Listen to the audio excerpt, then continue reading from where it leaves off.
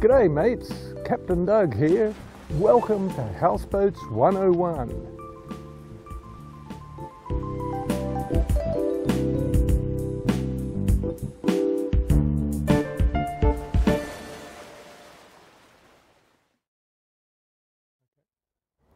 Unless you are planning to be a dock captain, your houseboat will have some form of propulsion designed to help move it through the water. In this episode, we will examine the engines typically found on a houseboat and how to maintain them. We will look at the main drive engines and outdrives and generator.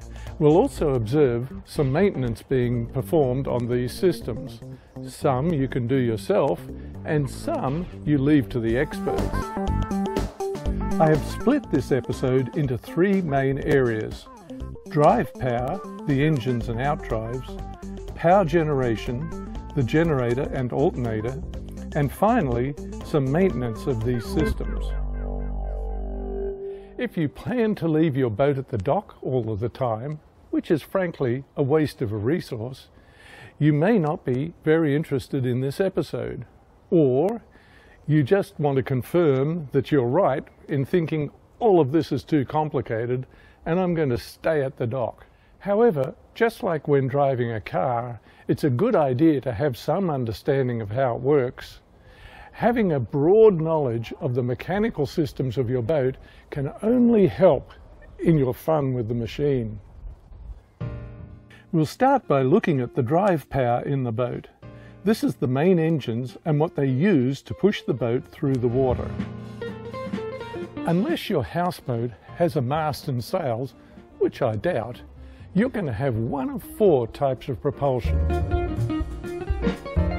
outboard motors, I/O or inboard-outboard drives, inboards, and another type of inboard drive called a V-drive. Outboard motors are a viable propulsion system to use on a houseboat. While they tend to be confined to smaller houseboats, they do have a number of advantages, along with a few disadvantages. The advantages of an outboard system are as follows. Outboards tend to take up less space on a boat than a typical inboard design. Outboards will weigh less than an inboard. Outboards can be raised out of the water on some houseboats. Outboards are generally less expensive than inboard engines. Outboards tend to require less work to winterize. The disadvantages of outboards can be summarized as follows. Since the engine is out in the open, you get all the noise directly from it. Outboards would use more fuel per mile than an inboard engine. And the biggest problem, outboards will take away space from any swim platform. All other drive systems we'll examine in this episode have the engines located in a separate drive bay inside the hull of the boat. The first type, and most common type used on larger houseboats, is the I/O. I/O stands for inboard-outboard, where the engine is mounted inside and the drive unit with the propeller is mounted outside the boat. I/O drives have advantages and disadvantages just like outboards. Some of the advantages: because the engine, the thing that makes all the noise, is located in an engine bay, inboards are generally quieter when operating. Modern inboard engines with electronic fuel injection are about as fuel efficient as you can get on water, unless you have sails, that is. Inboard engines are usually a marinized car or truck engine with a well-established history, and they last a long time. I/O drives steer the boat by moving the whole outdrive to the left or right to steer the boat, giving much more responsive steering. Inboards will allow full use of the back end of the boat for a swim platform. And now for the disadvantages. An I/O drive will be heavier than most outboard systems. Obviously, you will need an engine bay to hold the engine. Since the outdrive can't be tilted up out of the water like an outboard, it is subject to corrosion, particularly in salt or brackish water. I've included inboard engines because they're just a type of drive, but I've never seen one on a houseboat. Inboard engines are invariably situated well inside the hull of a boat, with a long drive shaft that runs from the engine to the outside of the boat where the propeller is attached. The design of most houseboats does not lend itself to this arrangement, so let's rule out the straight inboard system. So, some manufacturers came up with the idea of a V-drive.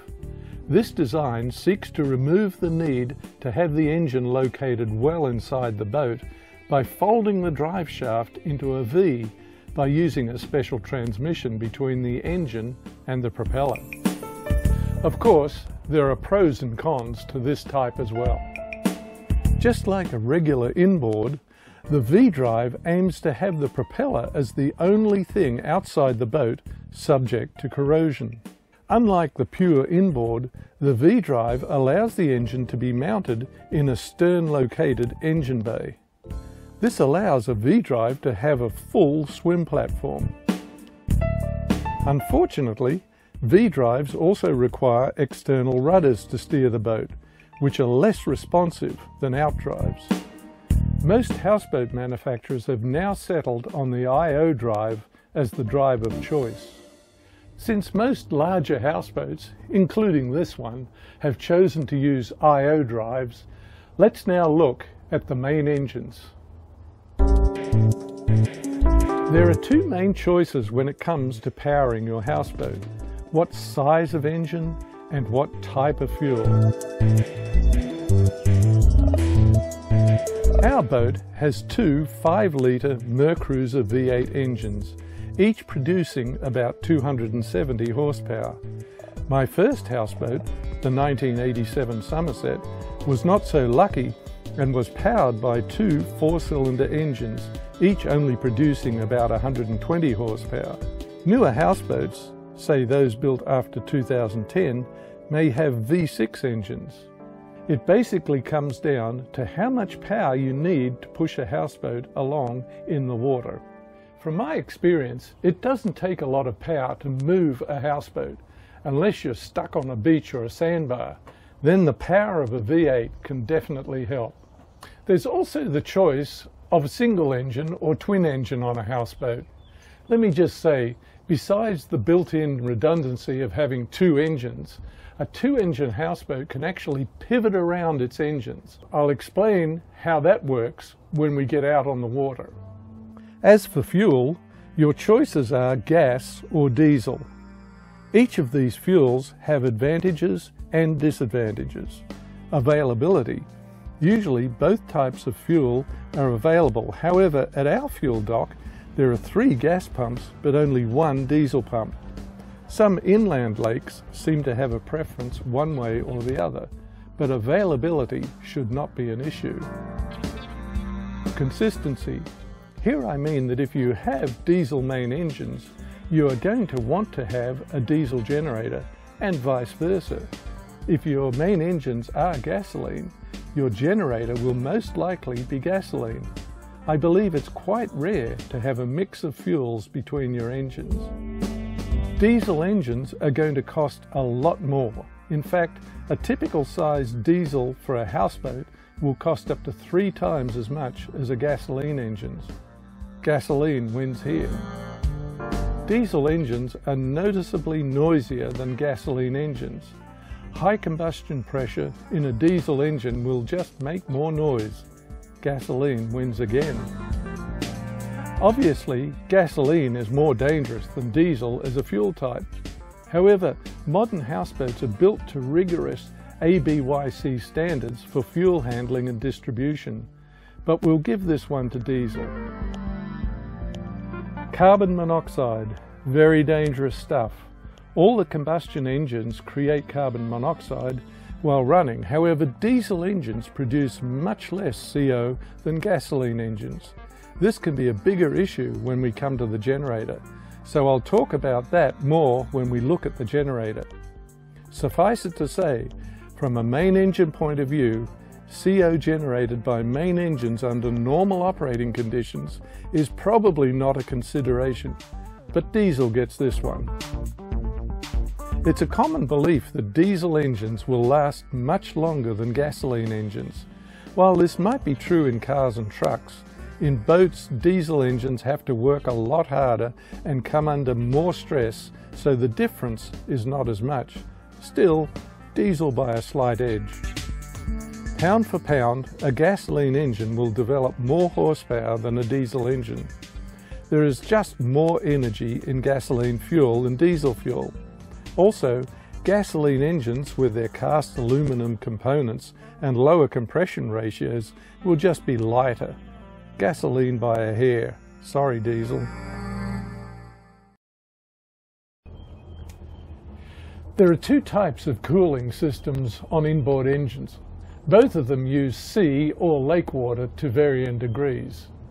Some internal drive engines, particularly those in salt or brackish water, use a closed cooling system. This is where the engine uses standard antifreeze coolant circulating through a heat exchanger, much the same as an automobile. However, in a marine application, raw water from the lake or sea is pumped through the heat exchanger instead of air. The other type is a raw water system. This is where raw water from the lake, river or sea is pumped directly through the engine to remove heat. There are advantages and disadvantages in both systems. In a closed system, water is not passing through the engine itself, so in salt or brackish water, potentially corrosive coolant is not inside the engine block. Secondly, a closed system allows the engine to run at a higher temperature. I know this seems counterintuitive when we are talking about cooling, but internal combustion engines run more efficiently when they're hot. Finally, running antifreeze coolant through your engine reduces the chance of a frozen block in the colder climates. A closed system requires two coolant pumps, one to pump raw water from the outside of the boat and another to circulate coolant through the engine and heat exchanger. A raw water system has one raw water pump. While having a heat exchanger in a closed system potentially reduces corrosion with the engine itself, the heat exchanger is particularly sensitive to corrosion and requires an anode or cathode to minimize this. In a closed system, the antifreeze coolant must be replaced at regular intervals to maintain its properties.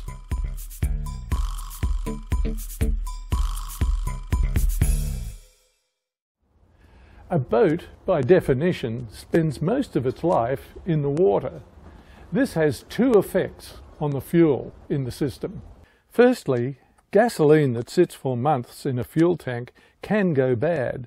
It might be surprising to some, but untreated gasoline really only has a shelf life of 3 to 6 months.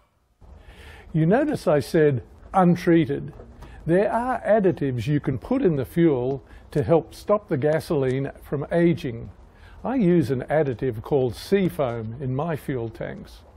Secondly, it's the water environment. Water in the air can get absorbed by the gasoline over time. Ever wonder why mariners only sell non-ethanol gas? It's because gasoline with ethanol draws in water from the air, which can corrode the fuel tanks and reduce the performance of the engine. Keeping the fuel tanks full can help by minimizing the amount of air the fuel comes in contact with. Also, most, if not all, marine engines will have a fuel-water separating filter in their fuel lines. These do need to be replaced now and then. Now, let's look at power generation.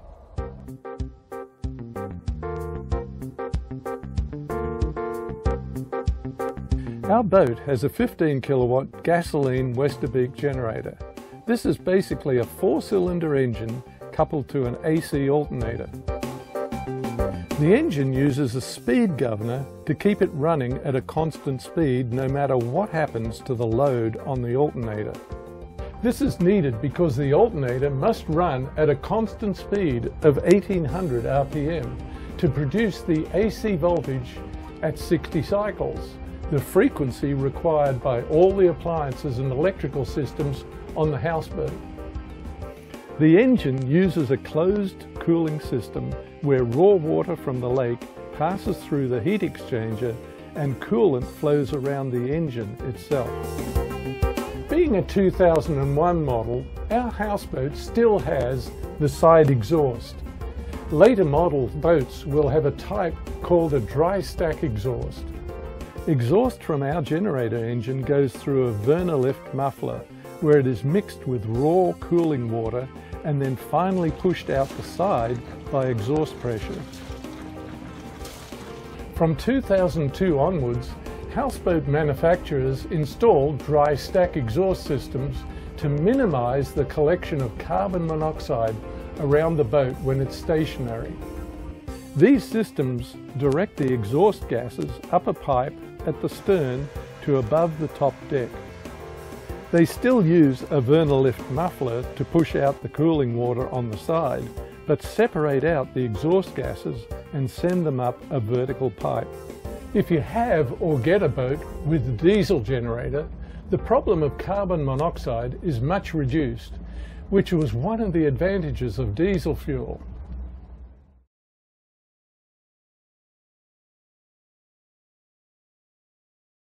I've decided to include 3 maintenance tasks in this episode: oil changes, impeller changes, and outdrive servicing. Oil in the engines should be changed every 100 hours of operation or every 12 months, whichever occurs first. Pump impellers push cooling water through your engines and they do wear out. I recommend changing every 2 years. If one fails, that engine will be out of service, and you don't want that happening while you're away from the dock. Outdrives on houseboats are normally not accessible for service while the boat is in the water. The rule of thumb here is every 5 to 10 years, or, as one marine mechanic told me, when they break.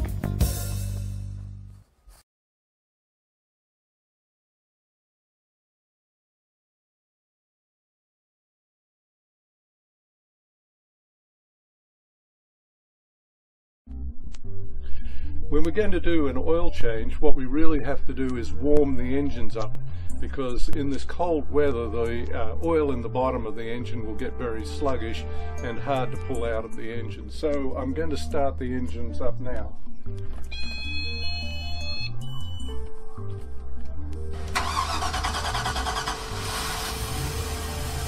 Once the engines have been running for a few minutes, they should be warmed up enough. We can then turn them off. An important thing to do if you're actually going to take off the oil filter, and then we can start our oil change. Well, the first thing we've got to do is get in the engine bay. We'll see how that goes.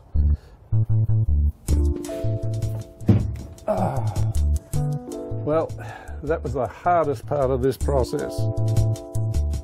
Well, before we start, you need to assemble all the equipment that you're going to need to do an oil change. A handy little funnel, the new oil filter, a filter wrench in case the one getting off is a little hard, nice big bottle of oil. I use 20W50 on these engines because the temperature in the engine bay can get quite hot in summer with 2 engines running. A nice big pile of dirty old rags, because this is the day of the greasy hands. And last of all, this handy little gadget that will suck the oil out of the engine. Okay, first of all we're going to pull out the dipstick and have a look at the oil that's on there. And if you see that, it's not too bad actually. It's fairly clear and it's up to the OK range. Use one of our dirty old rags to wipe that off because we don't want to get oil all over our carpet out here. Okay, I showed you my handy little vacuum pump here, and it comes with these tubes. these tubes can actually be used to fit down where the oil dipstick came out from. And to do that, you have to pick the right size for your oil dipstick. They will push all the way down.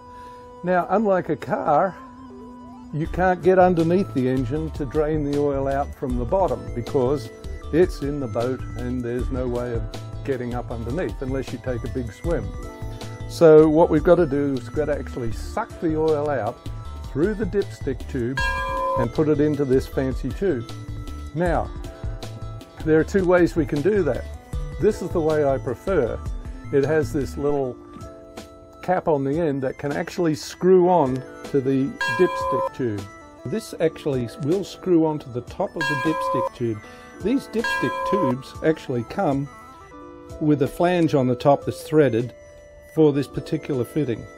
Very nice, eh? Next, we have to connect this tube that I just screwed on the dipstick tube into an extension tube for our vacuum pump. Once we've done that, we can then take our vacuum tube thingy here and we can plug this into the top of that, like that, and bring the whole thing down closer to the engine. We then start pumping here and it creates a vacuum inside that tube, and I don't know if you can see it, but here comes the oil along the tube being pulled out, and it's going to go down into our vacuum pump. And you can see why I ran the engines a little bit, because if the oil was really thick, it's not going to flow very well. You've got to pump it probably 10 to 15 times to create a good vacuum and make sure the oil is flowing down into the vacuum tube, and then we can just leave it. And now comes the easier part. We just sit around and wait for the oil to fill up into that tube.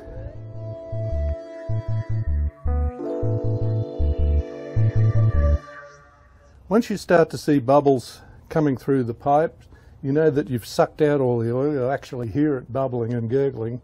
You want to release the pressure on the vacuum pump by pushing down on the little valve at the top, and then start to undo this cap off the dipstick tube.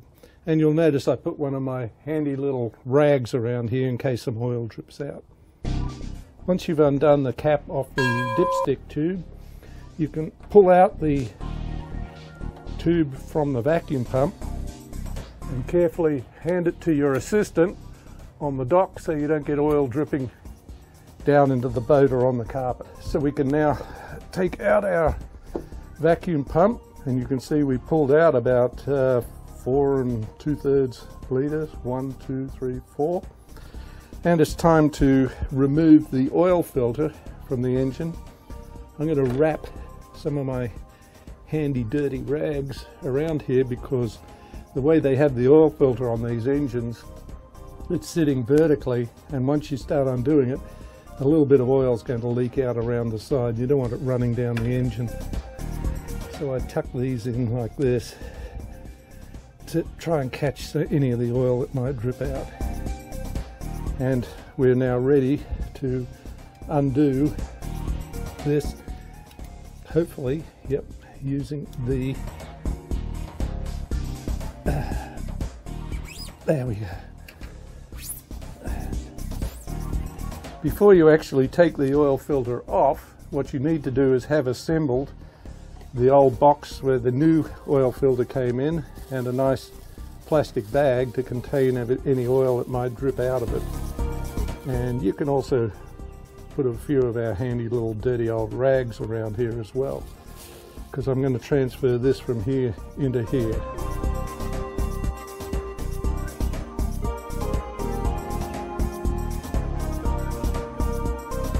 Okay, now we're ready to put new oil back in the engine. You do not want to forget this step. You'd be trying to run your engine without oil. So you take off the oil cap here where you fill it, and get your handy little funnel. I use that because I don't want to try and pour oil all over the place. And hopefully this will go in all right. And we start filling it up.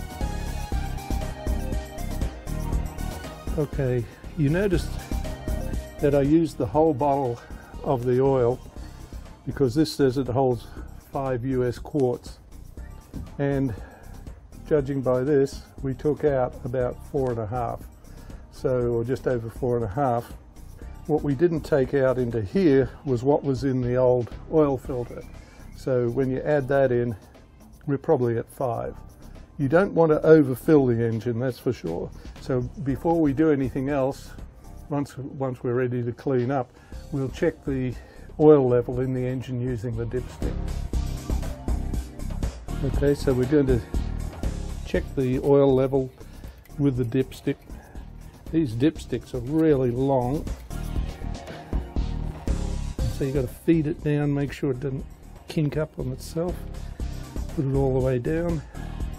Give it a minute, and now pull it out,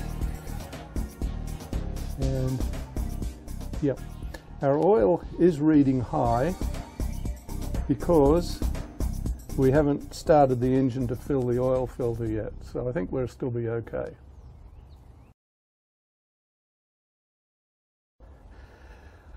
Alright, the generator is now nice and warm, and we're going to do the oil change on the generator. That was a lot easier getting down here with these stairs than it is climbing down into one of those engines. We've assembled all our handy stuff that we need. We've got our bottle of oil, in this case I'm using 10W40. We've got our tiny little oil filter, which I checked to make sure that it was the right type for the generator.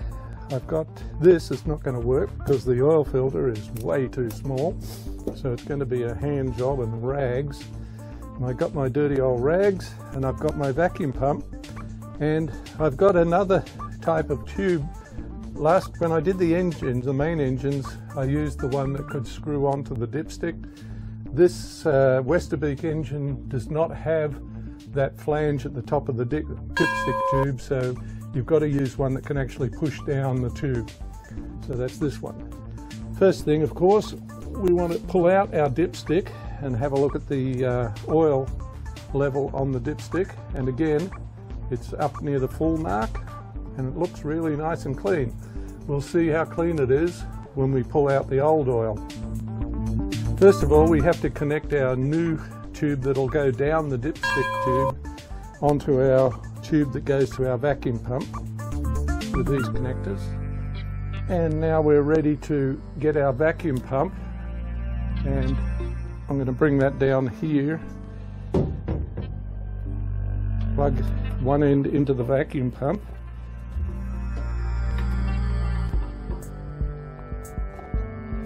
and the other end has to go into the dipstick tube. Now I've got to find the dipstick tube. On the Westerbeeks, they're right down under the exhaust manifold, and if the engine is hot, so is the exhaust manifold. I push the tube down as far as I can. I hope it hasn't sort of coiled back up on itself, and now we're ready to start pumping. And you can see once I start pumping, the oil starts coming through the tube and down into the vacuum pump. What I did find was that I'd pushed the tube into the dipstick too far, and I think it had gone down maybe and come up out of the oil again down there, so it started just sucking air. And once we've pumped it up a few times, it's time to wait for the oil to fill up into the vacuum pump. Once you start seeing the bubbles come up, really pushing through that tube, you'll know that you've reached the bottom of the oil and it's finished sucking.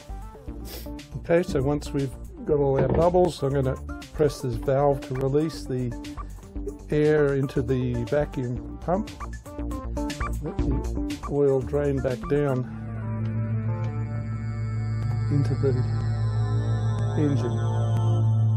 Okay, Westerbeeks for some reason decide to put their oil filter on the side of the engine, which means when you take the oil filter off, oil is going to leak out of the filter and run down the side of the engine.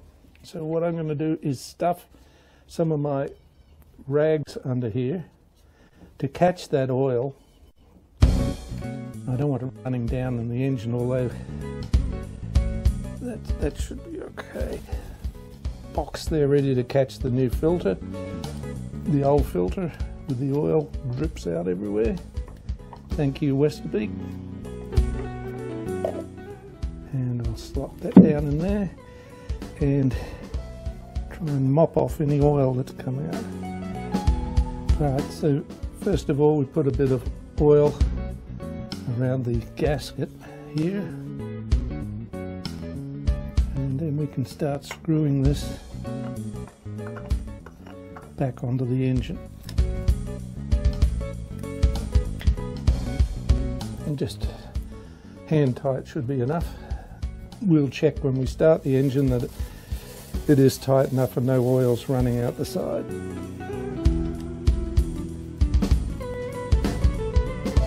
And finally, I'm going to get a pen and write on there the date and the number of hours. So I've got my trusty funnel.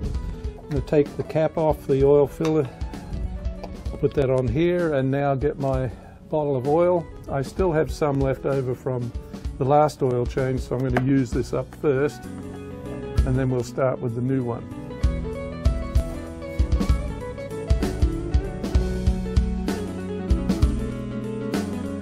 Once we've done that, we can fill up the oil, we can put the cap back on, and we want to test the level of the oil in the engine, make sure everything's okay. And let the engine sit for a few minutes so that the oil has had time to drain down to the bottom of the engine, because that's where the dipstick's measuring. And we pull it out now, and it's a bit hard to see, but the oil is up here and it's good. We're finished.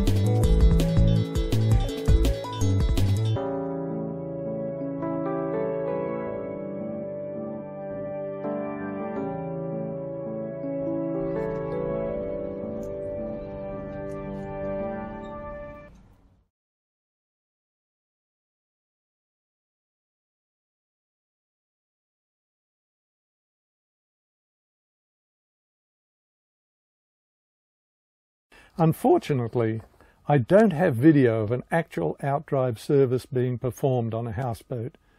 There are many videos on YouTube showing outdrives being serviced, and I would encourage anyone interested in viewing them.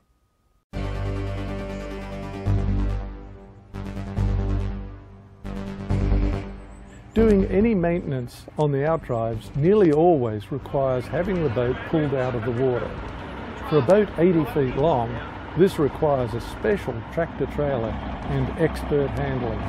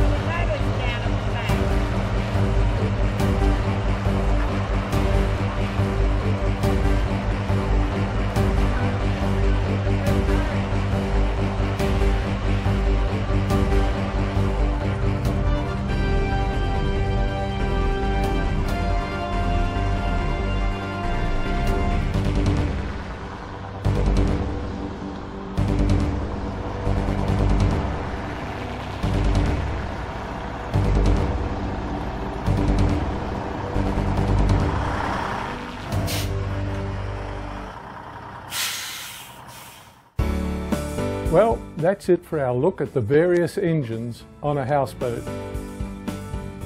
Join us in episode 6 when we will cover engine controls, steering systems and thrusters. Cheers, mates.